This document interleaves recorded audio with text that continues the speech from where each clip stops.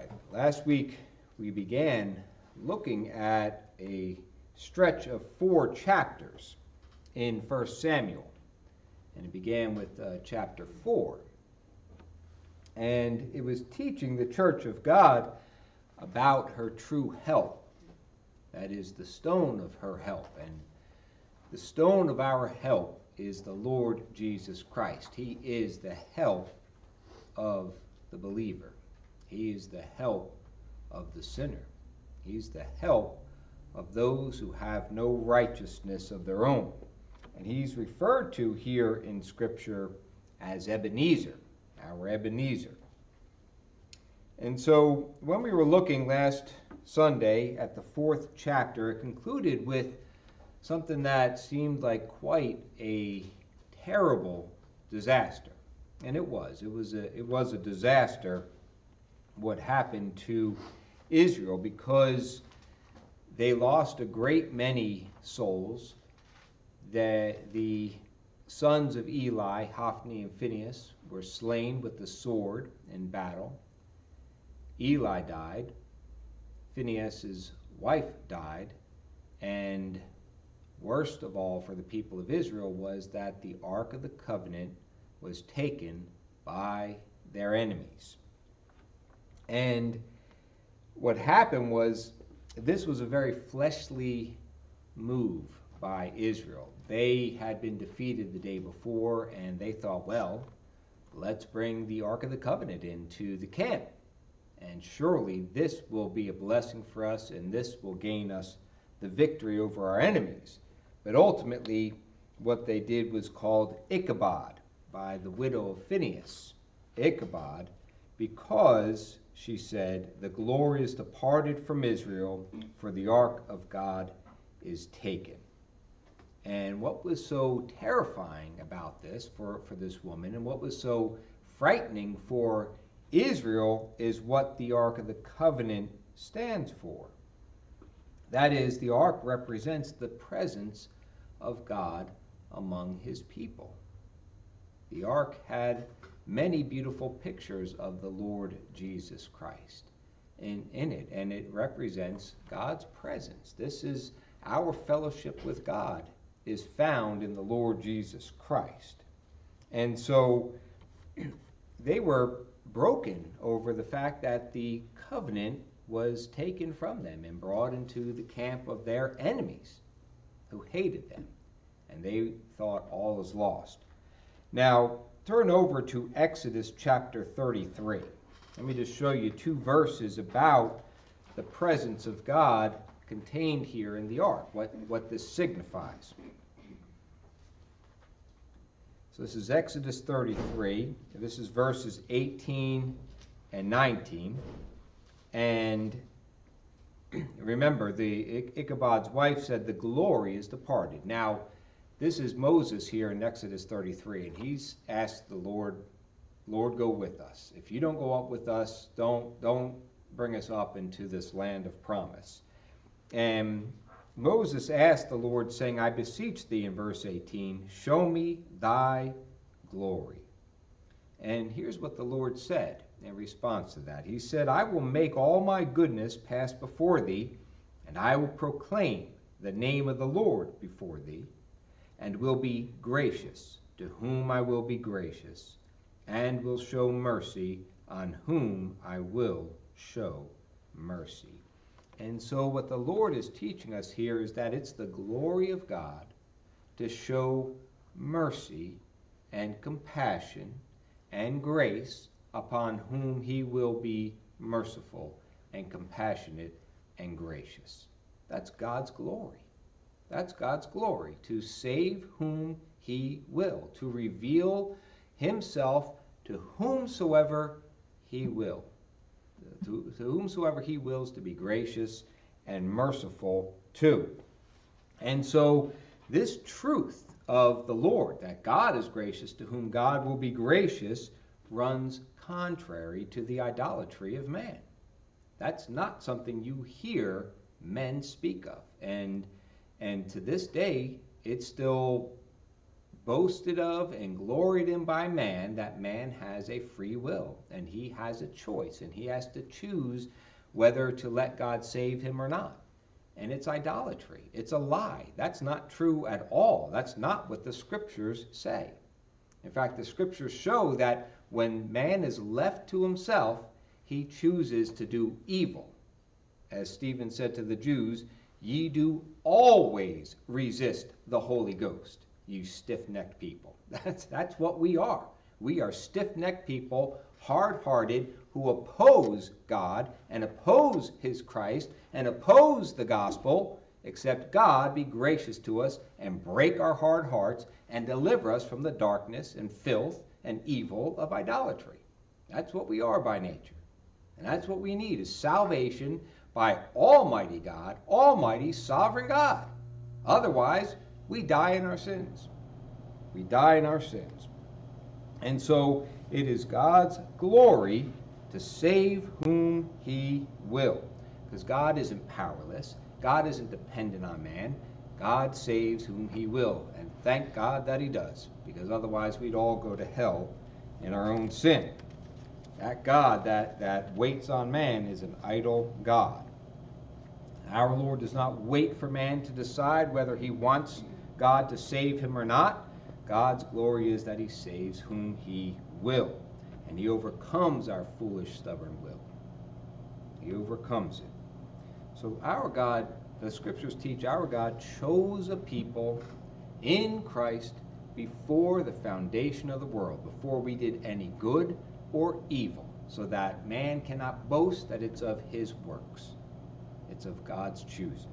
It's of God's choosing. So then, Paul, quoting from that very passage in Exodus 33:19, what he said to Moses, that he will be merciful to whom he will be merciful, and compassionate to whom he will be compassionate.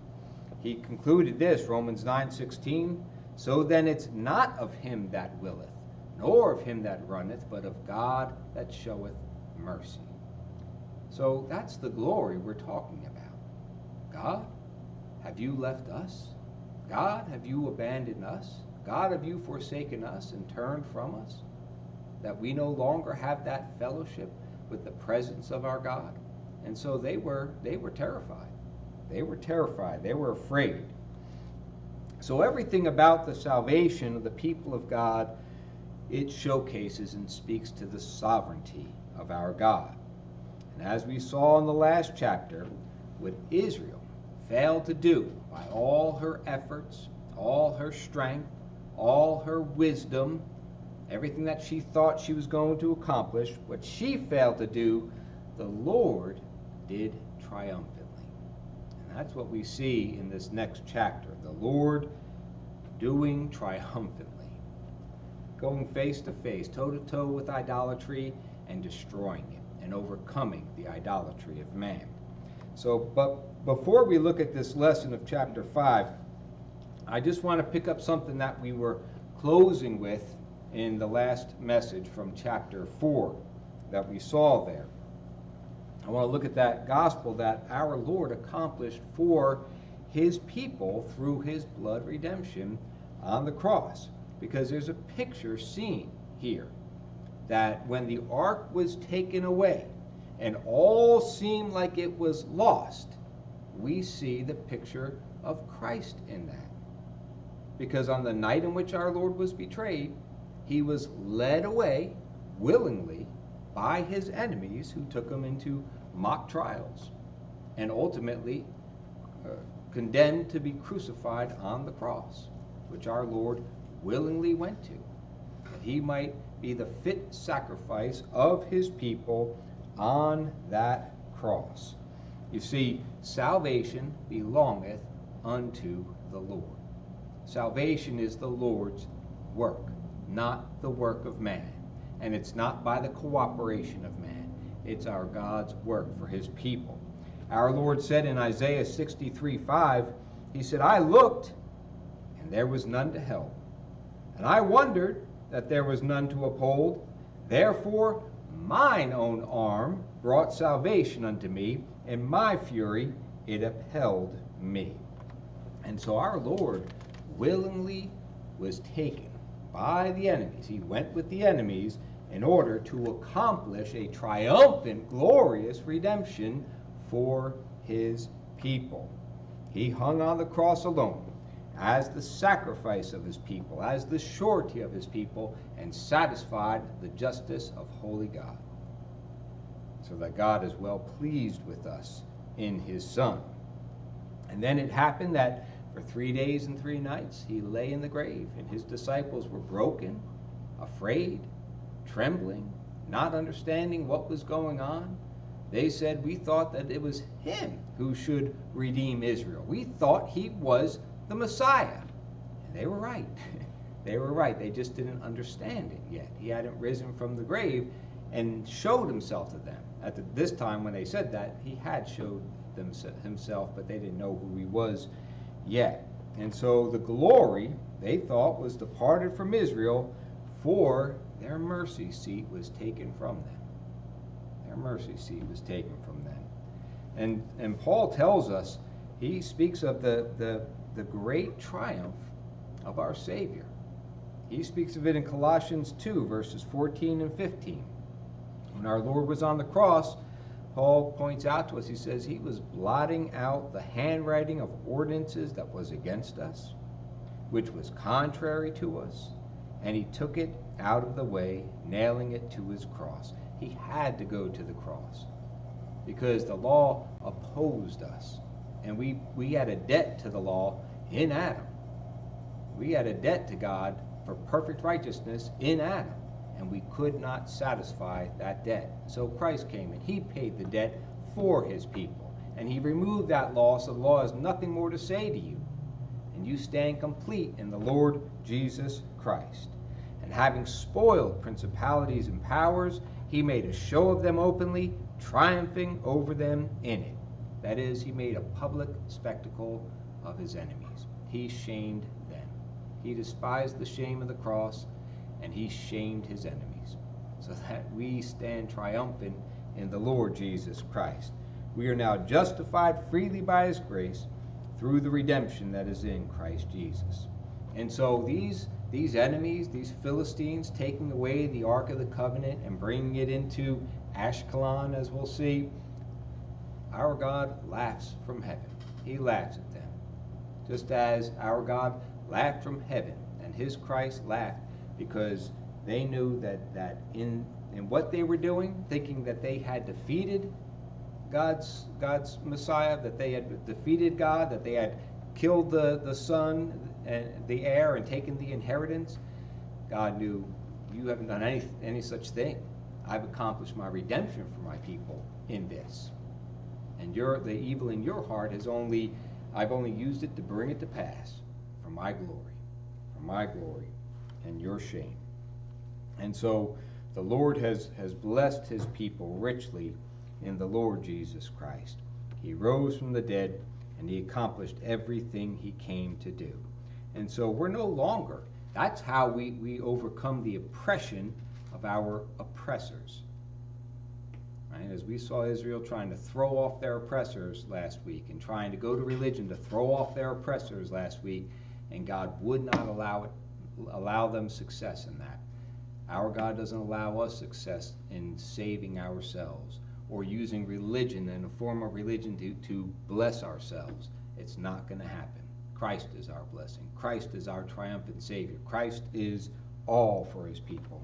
So that of him are ye in Christ Jesus, who of God is made unto us wisdom and righteousness and sanctification and redemption, that according as it's written, he that glorieth, let him glory in the Lord. And so, as we'll see in all these chapters, Christ is our Ebenezer. Christ is the stone of our help. He's the stone that the builders rejected, but the same is made the head of the corner by our God. It's the Lord's doing, and it's glorious in our eyes, because God has powerfully, triumphantly worked this in our hearts. He's given us faith and life and hope in the Lord Jesus Christ, to believe him, to trust him, and to wait upon him. Now, as we come into chapter 5 here, the Ark of the Covenant of God, coming into the temple of the Philistines' false god, what is that picturing for us? Well, that's a picture of the gospel of the Lord Jesus Christ coming into contact for war with the idolatry of man. This is God confronting man's idolatry. This is the gospel coming powerfully against us by nature and destroying our idolatry and showing us to be what we are by nature, idolaters. And so this is a picture for us here of the blessed gospel entering into the ears and the mind and the hearts of the people. This is a picture of the gospel being preached and declared. This ark coming into the temple of Dagon is the word of God coming right into your heart and addressing the idolatry of us by nature. And so I want to highlight a few things that we see in this confrontation between the true and living God and the idolatry of man. Now we're told in verse 1, 1 Samuel 5:1, and the Philistines took the ark of God and brought it from Ebenezer unto Ashdod. All right, so Ashdod, that's one of the 5 main cities of the Philistines, Ashdod. And this city means that it's a castle or a fortified city. It's a castle or a fortified city. It's a mighty stronghold of the enemies of God. This is a picture of us by nature, impenetrable by nature. We're fortified by nature. We're a castle, a stronghold by nature. And we're not going to let in our enemy. We're going to oppose the true and living God, who by nature is our enemy. Right? That's how we see the true and living God, as our enemy. But through the wisdom of God, we see how the Lord uses the enemies to bring that gospel right on in there. Right? They're opening themselves up and they're bringing that gospel right on in there, right into the heart of their idolatry. And that's because by nature, man thinks when he's going to hear the gospel, he thinks, well, that's just like all the other stuff that I've heard in my life. It's just another one of many options or forms of religion. It's just another form of idolatry. And so man's open to it. Man's willing to hear it for a time until he's made to hear it in truth, in spirit and in truth. And then there's a conflict. Then there's a conflict that there's a warfare that takes place at that time. And man is open to hearing religion. Man doesn't have a problem with religion. It's only the truth that he has a problem with. It's only the truth that he has a problem hearing. And once they hear the truth, if they're the Lord's, they're going to receive it and rejoice in it and be glad and be delivered from their idolatry and grow in Christ. And if they're not the Lord's, then they're going to harden themselves to it and they're going to run that thing out of there because it's death to them, and they're going to get rid of it, just like we see the Philistines ultimately do. All right, so let's see how this confrontation goes. Verse 2 and 3. When the Philistines took the ark of God, they brought it into the house of Dagon and set it by Dagon. And when they of Ashdod arose early on the morrow, behold, Dagon was fallen upon his face to the earth before the ark of the Lord. And they took Dagon and set him in his place again. And so here it is that when the truth of God comes in to the ears of the idolater, this is all of us by nature. When it comes to our hearts, to our minds, and we hear the truth of the gospel, the idolatry must fall. The idolatry does fall. God takes everything, the false, vain hopes of man, and puts it face down in the dirt, which is where we belong. That's what we are before God. We are dust, and our faces are put in the dust before the true and living God. That's what the Lord does by his truth. And so the idols of man fall, and they lie before the true and living God. Those things that you hope in by nature, your good works, that you're not so bad, that God is loving and will just receive you without an atonement being made, without his holy justice being satisfied, that's idolatry. Sin must be punished. God is love. But his holiness must be honored, and sin must be punished. That's why we rejoice in Christ, because Christ, he took the punishment of God's people in their place and satisfied the holy justice of God for them. But all the false and vain hopes of man, oh, it'll just work out. I'll talk to God when I get up there. He'll understand. Lies. They're all lies. And when you hear the gospel says, no such thing. No, you must be perfect. You must be righteous. And every jot and every tittle must be fulfilled perfectly, or else you cannot stand before holy God. And man starts to get uncomfortable. He doesn't like that. And even though we declare the truth of what Christ has accomplished, he still can't hear it or receive it.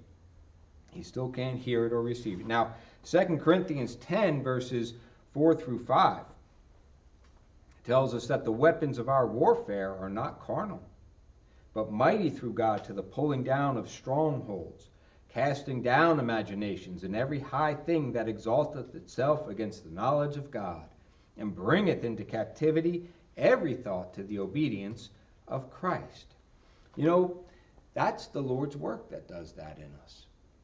There was no man in Dagon's temple that knocked over Dagon before the ark of the Lord.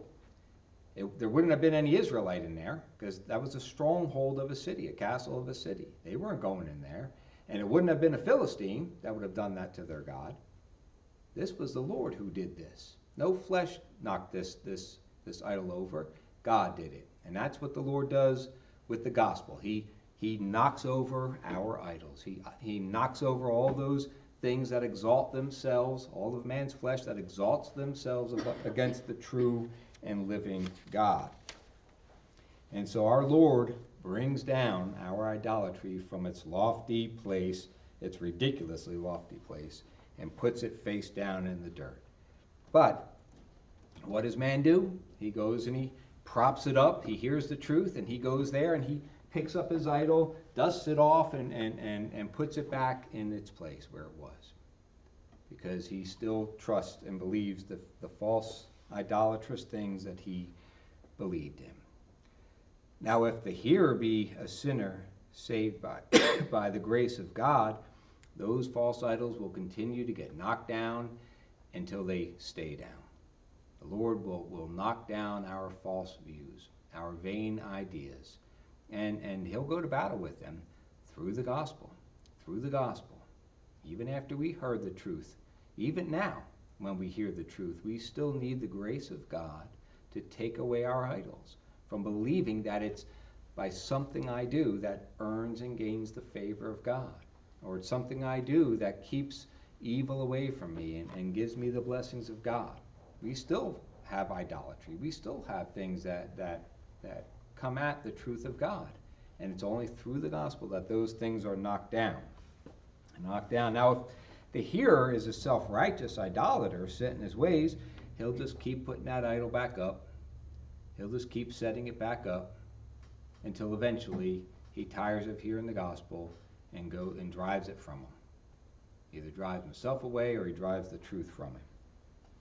All right, now verse 4 and 5.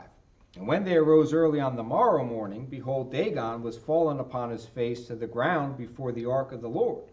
And the head of Dagon and both the palms of his hands were cut off upon the threshold. Only the stump of Dagon was left to him. Therefore, neither the priests of Dagon nor any that come into Dagon's house tread on the threshold of Dagon in Ashdod unto this day. And so, as long as the light of the gospel, the salvation of our God, continued to shine in that darkness, the idols kept falling. And man sets it back up, and God knocks it right back down again.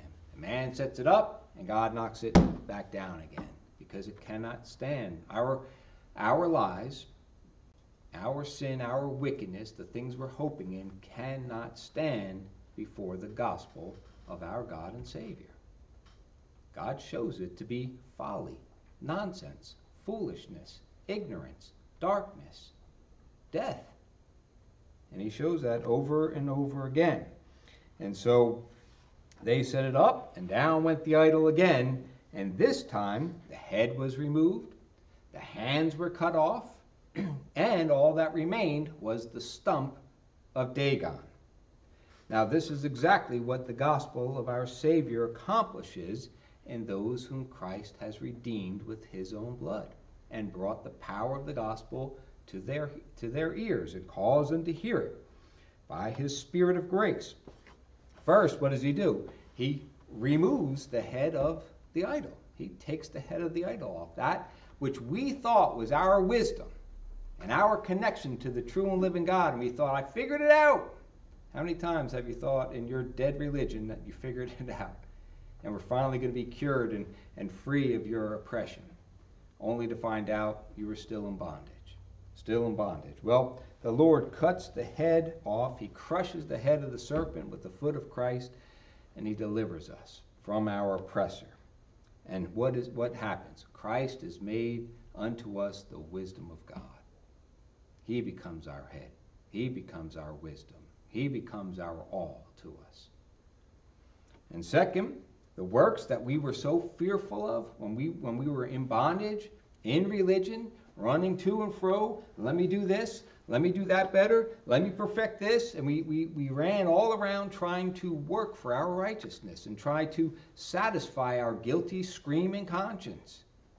And we were working and laboring and spending and doing everything that we could to improve our status before the true and living God. And so the Lord, he cut these hands off so that we stopped working for our righteousness and stopped trying to work for ourselves to gain a righteousness and acceptance with the true and living God. And he gave us peace. Peace in the Lord Jesus Christ.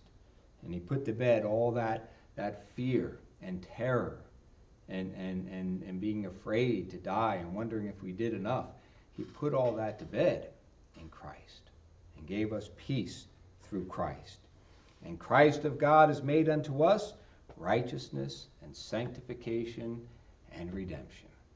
Christ is made all to the believer. And what remains in its place? The stump. And we now look and we say, that it was my false religion. And I bowed down to that stump. And I used to worship that stump. And I trusted in that stump. And now I see that's all they are. Stumps. They're just idols. A rock there, a piece of wood there, a little bark there. It's all worthless. It's all worthless before the gospel of the Lord Jesus Christ, who saved me, who delivered me, gave me life in himself. But if there's no grace, and the hearer be an idolater left to themselves, they'll continue to show more honor to their Dagon. Even though it's all busted up and ruined, and the gospel has shown that all their works and all their thoughts are wickedness and evil in the sight of God, that he hates it and despises it.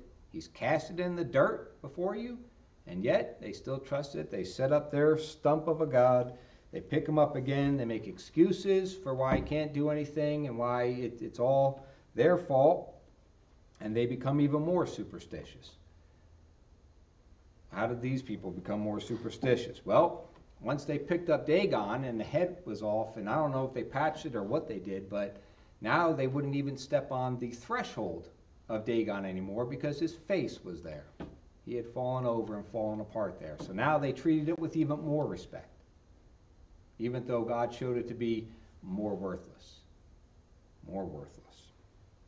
And so it shows the depth of the darkness of man's nature, that though he hear the truth, except for the grace of God, the almighty sovereign grace of God, man goes right back like a dog to his vomit and just keeps on lapping it up, thinking that this time it's going to do something better for him. That's what we are by nature. That's why we need the sovereign, almighty presence of God to save us, to be gracious to us, to be kind and merciful, to deliver us in love, to deliver us in the power of the Lord Jesus Christ.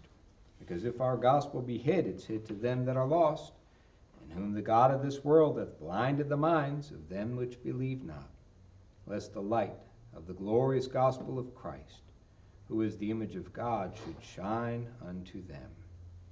And so left to ourselves, we don't discern the folly that we're trusting in.